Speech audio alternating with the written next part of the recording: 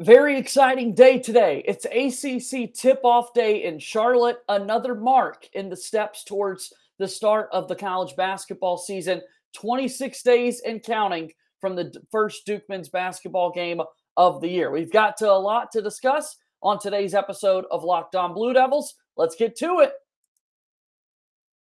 Dick Vitale. Hey, make sure you listen, man, to Locked On Blue Devils with JJ Jackson. He's awesome, baby. You are Locked On Blue Devils, your daily podcast on the Duke Blue Devils, part of the Locked On Podcast Network, your team every day.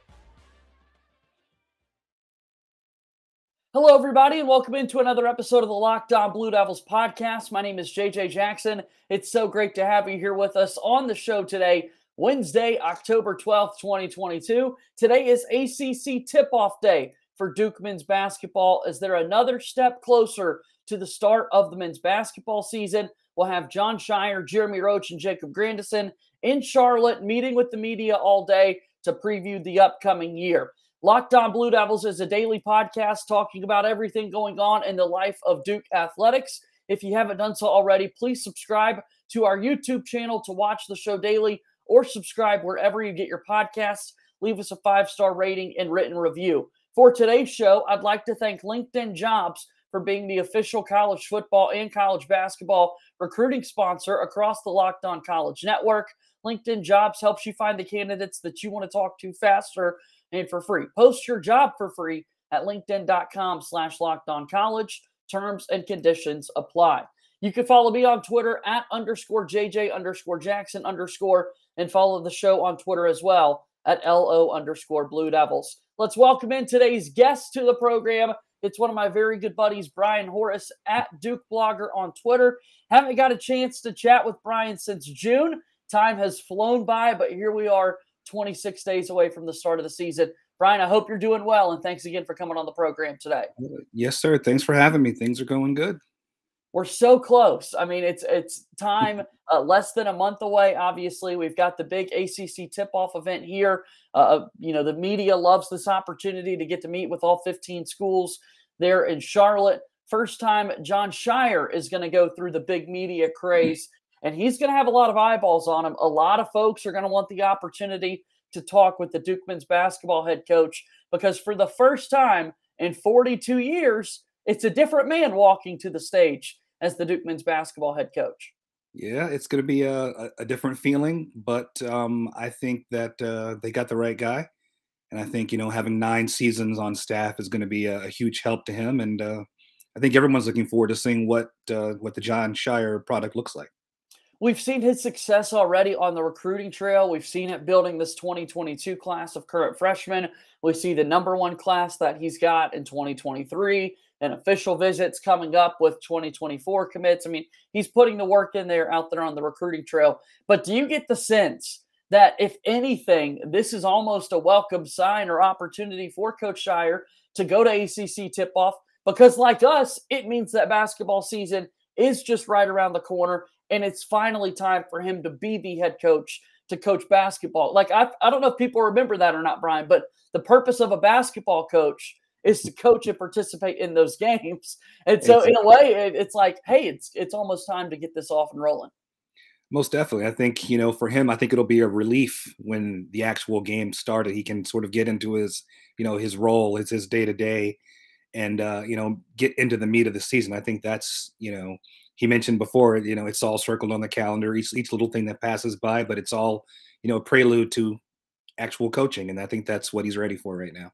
Yeah, I can't wait to see what he's got. I mean, obviously, we've got a lot of different lineup variations that we could talk about on today's show and more. In addition to Coach Scheyer, however, we'll see Jeremy Roach and Jacob Grandison join him for the Media Day festivities. Starting with Jeremy Roach, he's been named the Duke men's basketball team captain for the year going into his junior season, Brian. Yeah, I think he's earned that right. He has, he's done everything that this team has asked of him.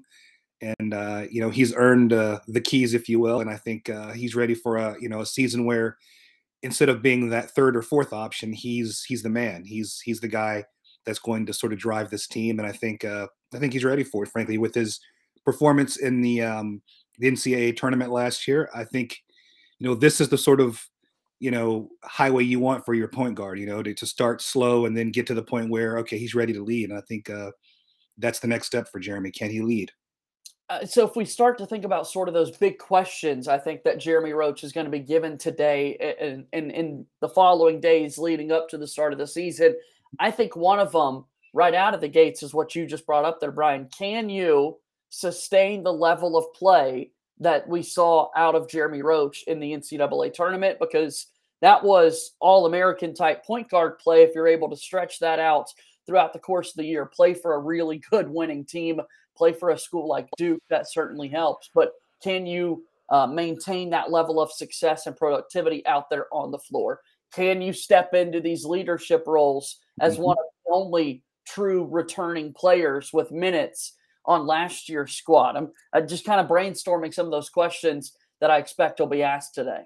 Oh, most definitely. I think, and another one is sort of, being the point guard, you're always going to be presented with choices. Do I take over the game? Do I let the game come to me? Do I dish? Do I score? Those are all the sorts of things that he's going to be presented with from day to day. And the hope is that he doesn't press. The hope is that he just sort of finds his groove and it all comes naturally. But you always have to worry about him pressing to have to do this and that instead of just sort of letting it happen. For the Duke men's basketball team, they'll also have Jacob Grandison there. He's a transfer from Illinois, also played basketball at Holy Cross. If you haven't had the opportunity yet to read the profile of him that Brendan Marks did for The Athletic, I'd encourage that.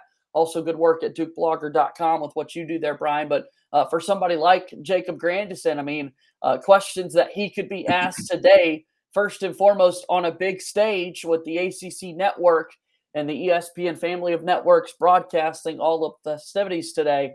Why in the world are you going to Duke after playing at Holy Cross, after playing at Illinois, and knowing that all of these uber talented freshmen, 5-star recruits, when you were the furthest thing from that as a high school player? Why are you going to Duke?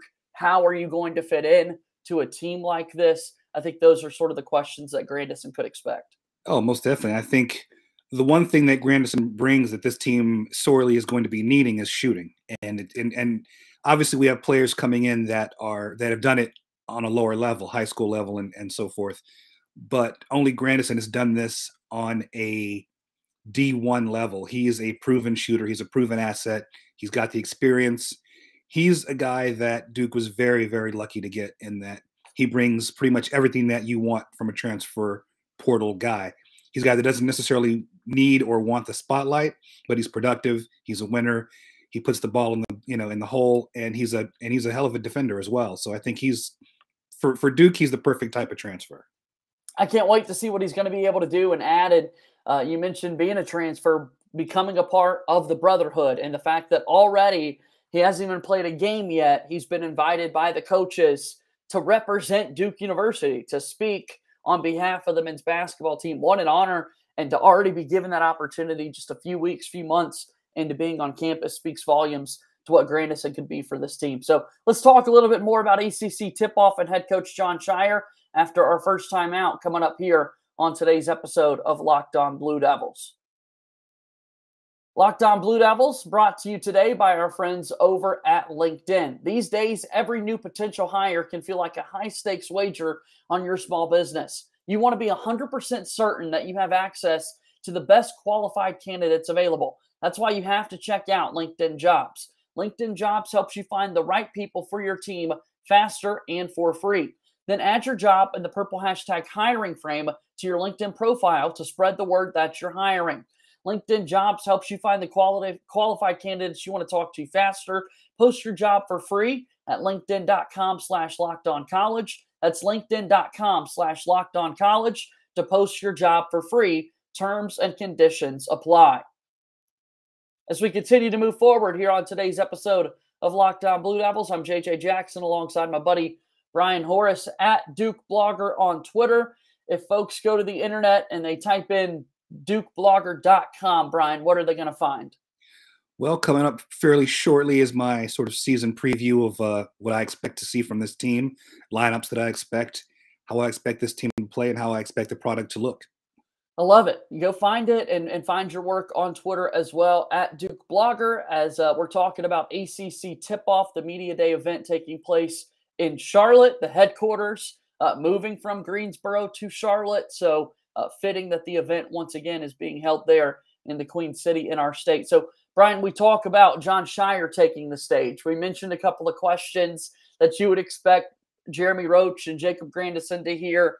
From the basketball perspective on the floor, what type of questions do you think Jon Scheyer will be asked as the season nears for his team? Well, obviously, with this being a transition year, what's this team going to look like compared to other teams? Obviously, Coach K being the the driver all these years, how is his version of Duke going to be different? Is he going to remake this team in his own image? Is it going to be more of a shooting team? Is it going to be more of a pounded inside team? Those are the sorts of questions I think that he's going to get about the product on the floor, and I do expect it to be a lot different than what we've seen. What gives you that indication that you think that this could be different? I think just the type of player that he's sort of surrounded, himself within this particular this year alone. Like, there's a lot of guys that may not be, your 5-star recruits that are coming in, but that are good shooters. I think he's really solidified the post with a lot of big guys, but dynamic big guys that can do more than just, dunk. He's got Lively, who's definitely a guy that can step out and hit the mid-range, can step out and hit the three. So I think shooting is going to be a much bigger priority, I think, with Scheyer being at the helm. When asked about, your program, any coach is going to speak about the assistants and the rest of their coaching staff that they've been able to put together as you go into the first year of the job. It's not just a solo mission for Jon Scheyer, surrounding himself with good people, good coaches, good recruiters. It seems as though he's done that. Again, what do you make of this coaching staff that's been put together for Duke?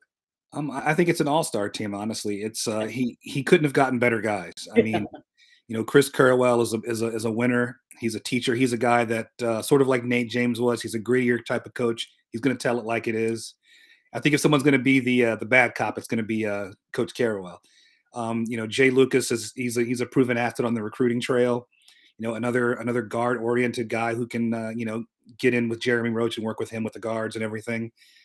Emil has shown that he's a good teacher, and that's one of the biggest things that both Coach K and Scheyer talked about, is how well Emil knows the game and how well he can, relay his knowledge of the game to the younger people. And I think that's going to be huge. And obviously, Coach Schrage, with all of his experience, being a head coach, being at Duke, he knows what it takes. So I think this is the perfect staff to surround Scheyer with, honestly. Yeah, I can't wait to see them get to work and see how they kind of communicate during games, what that dynamic looks like, how Jon Scheyer operates in games and that sort of thing. And so lineup specific questions, given the personnel that's out there on the floor, what do you think is the most popular question out there? Is it how do you factor in Lively and Filipowski? What does your guard rotation look like? You've got this Swiss Army knife, it feels like, in Mark Mitchell. Like, I want to get to all of those, but if there were just one, is there any question that's greater than another? I think more or less, who are your starting guards? I mean, obviously, Roach is going to be the guy. Right. But what do you put around him? Do you put in Tyrese Proctor and Whitehead? Do you play one or the other at first and let one, I think those are going to be the huge questions. And I'm not even sure I know the answer to that, honestly, right now. Obviously, Whitehead's out with a little bit of an injury right now. I think he'll be back before the real games start. But I think does Duke go 3-guard? Does Duke go, Mitchell at the 4, along with Lively at the 5? Or there's a lot of questions like that right now. And it's going to be hard to really put a stamp on it. And I think it could look different from night to night. I think that Scheyer's going to do things a little bit differently than Coach K. And I think part of that's going to be having more fluidity in the lineups. And I don't think there's going to be one set group of starters. And I think it's going to go from game to game, honestly. Yeah, that's one of the biggest advantages, I feel like, is that it can kind of fluctuate from game to game. Like something simple as like foul trouble, Brian. Like that happens night in and night out. Some guys, all of a sudden, the whistle, they've got 2 quick fouls and you got to make an adjustment to buy you some time until you can get to the locker room in halftime and that sort of thing. And so just to have the kind of versatility that this squad could have is is certainly going to be interesting. I think the bigs and how they factor in is just going to be so fascinating to watch, because you do have so many guards that we just mentioned that need to factor in. And can Filipowski and Lively truly complement each other on both ends of the floor, offensively and defensively? How in the world do you get Ryan Young some minutes out there, the Northwestern transfer that has been really impressive in some of those scrimmage clips that we've shown access or gotten access to see? And then, you've also got, as I mentioned, Mark Mitchell, who I'm calling a little Swiss Army knife for the Duke men's basketball squad. Like, the bigs are so fascinating. Yeah, and I think it's going to be interesting to see, what lineup they start with and what lineup they end with, because I believe that, even though, but Lively and Filipowski are both bigs and both 7-footers, they definitely bring different things to the table. Filipowski is a bit more of a scrapper, but he's also a great passer and a great shooter. And, Lively's obviously very bouncy, but I think he has a really emerging jump shot as well. And if you've seen him, his shot is pretty darn fluid for a 7-footer. So, whether they play together or separately, they'll both get, the right amount of minutes. And I think having a player like the transfer Ryan Young is going to pay huge dividends both in practice and on the floor, because that guy's used to banging. He's a huge body. He is. He's a lunch pail guy. And I think that's only going to help, Lively and Filipowski get better, because they're going to be banging with this guy all practice long. And he's going to put a hurting on them. And I think that's what they need to prepare for the bigs in the ACC. I mean, I love Filipowski and I love Lively, but they got to bang against Baycott, and Baycott's a huge body. He's a guy that's physical. And so I think all three will get minutes, but it'll be interesting to see how, these freshmen come along with that body in practice to go against. I think that's going to be huge for them. How do you factor in Mark Mitchell? Mark can do a lot of different things, and I think he has the ability to play the 4, the 5, and in a pinch, possibly the 3. I mean, he has a good handle. He can shoot the ball fairly well, but he's a guy you can plug in a lot of different spots. And I think, there's going to be times where he's going to be asked to play the 5. And I think, on certain lineups, that's going to be fine for Duke.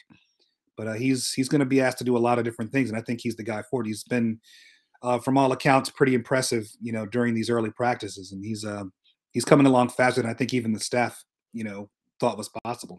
I say it all the time. He's also a lefty. And as a lefty myself, I've got a special place in my heart for those athletes. So, yeah, I can't wait to see what this upcoming year looks like. All right, let's take one final time out here on today's episode of Locked On Blue Devils.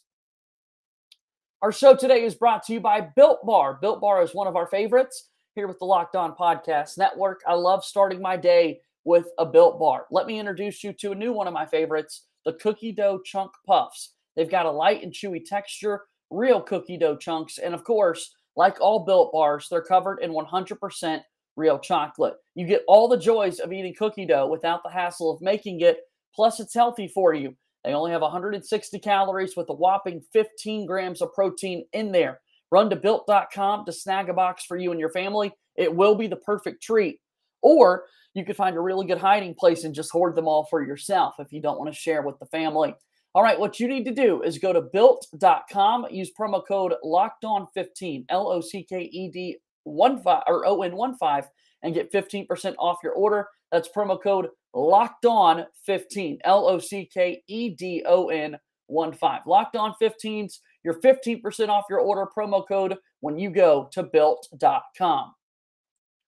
All right, final few moments of today's episode of Locked On Blue Devils alongside my pal Brian Horace at Duke Blogger on Twitter. A lot of great stuff, including a full season preview for Duke men's basketball coming soon to DukeBlogger.com.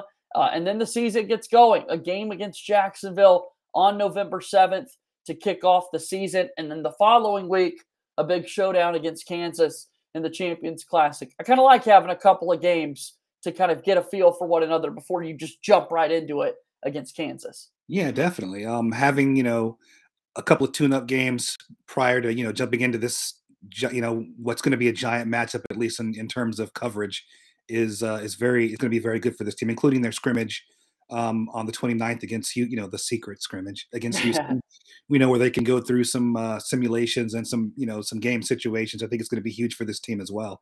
I think it was huge for last year's team.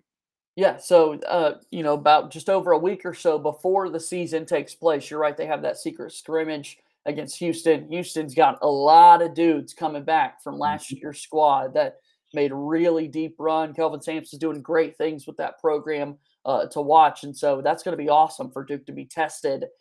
Who knows? We mentioned Villanova last year. Both of those teams wind up in the Final Four after their preseason secret scrimmage a season ago. So hopefully the same omens are coming for Duke men's basketball this season. I would take it. And then we mentioned those two first games of the season, Jacksonville being the first one, and just the idea of getting some time to play also at home in Cameron Indoor Stadium Mhm. for those guys to experience it, and then two, following that, you kind of get a feel for what to expect when you get a game like Kansas on the schedule. Oh, most definitely. They're going to be tested early. I mean, even after Canvas, Bellarmine's a heck of a team as well. People don't really dive into the numbers for that team, but they're very well coached. Very very tough out, and these are all going to be really good tests. I think Duke does a good job of scheduling teams. Not because they may not be higher level teams, but because they've done well in their situations. Whether it's the D2 champ here and there, and teams that have even some of the lesser teams they play are first round tournament type teams as well. So I think Scheyer knows what he's doing in the scheduling, and I think that Kansas test is going to be great. But I think the games after that are going to be also good to test this team.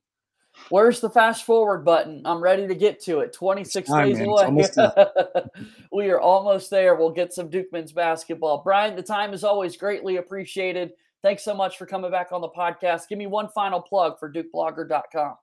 Yeah. Now that the season's starting to heat up, things are starting to everything's going. We're going to start having quite a few articles, starting with the season preview. What I think Duke's chances are in each game. The lineups I think are going to be the most important, the go-to lineups for Scheyer in certain situations. All that's coming up this week. And my favorite, when we start to get into game action, you got the game previews before every game, broadcast info, always detail, just the specific things that you need to know for Duke men's basketball is always listed there at Yes, DukeBlogger.com. sir. So keep up the good work, Brian, and thank you so much again for coming on the program today. I Thank really you as well. appreciate it. Thank you. Take care, man. That's my good pal, Brian Horace at Duke Blogger, joining us here on today's episode of Locked On Blue Devils. And that wraps up another edition of this podcast. Once again, please subscribe, follow us on YouTube, like the video, share it with your friends, continuing to grow on the video platform and more. Also, leave us a 5-star rating and written review, if you will, there for the podcast. That's going to do it for today's show. As always, go Duke. I'll talk to you tomorrow. My name is JJ Jackson. Thank you and good day.